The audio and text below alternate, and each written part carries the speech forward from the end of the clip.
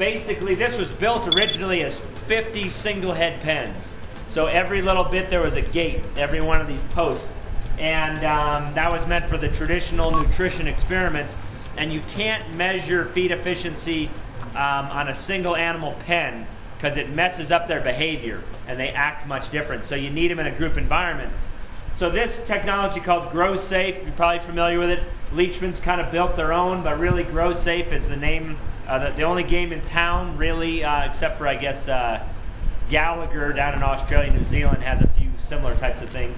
But when this system became available, the university spent $300,000 and lengthened these pens and spent about $240,000 of that was to put in these bunks. And so there's 24 of these nodes and 8 head per node. So we can do somewhere around 185, 210 head of cattle in these 6 pens. You can see the diet that these cattle are on is going to be kind of this 50 megacal diet with corn silage, alfalfa, and then whole corn. And we try to get about 3 to 3.5 pounds per day average daily gain on the cattle. And basically over that, we typically have the cattle come in for 3 weeks. They get warmed up and they kind of get used to eating because only 4 can eat at a time. And then for a 70-day period, we have a test. And we weigh the cattle every 2 weeks. So we figure out their rate of gain and we collect daily intake, or this machine collects it, and everything works fine. The challenge is in 90 days, you can only put about 200 head of cattle through. So in a year, you're only going to do maybe 800 head if you're really, really on your game.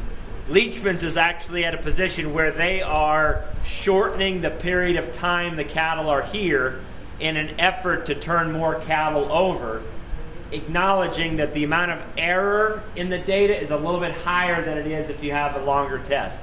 And they're willing to give up some of that error to put more cattle through the test and improve their whole program. So some of these cattle are here for a 90-day test with a warm-up, and some of these cattle, what are you guys doing, 50 days?